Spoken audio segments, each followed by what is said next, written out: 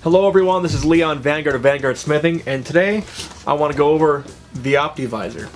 You don't necessarily need this tool in your shop, but it will up your game. I hung out with Daniel Rotblatt, another Force and Fire contestant, for about 2.5–3 hours just talking about grain structure and carbon steel. It was amazing. I always love talking chemistry and crystal grain structure with another blacksmith.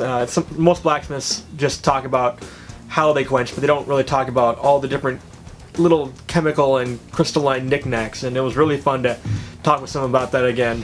And during that process we use the Optivisor and this little attachment right here. Total setup about 55–60 bucks, and with this you'll be able to really closely inspect how well you're quenching by simply quenching the metal, cracking it, and looking very closely at how your grain structure looks. If you have a lot of grains and you can actually see what looks like cement, you're not quenching properly. But if you look at it, you essentially only see what looks like broken plastic, cream, and even texture. Then you know you're doing it right, and you have a very high quality blade.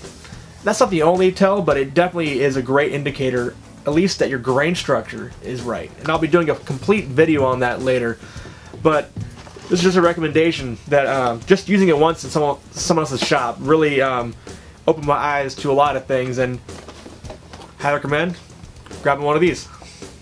I'll also be using it for some jewelry work later, and I'll be doing a full video on the grain structure and how to inspect your own work with or without one of these in another video.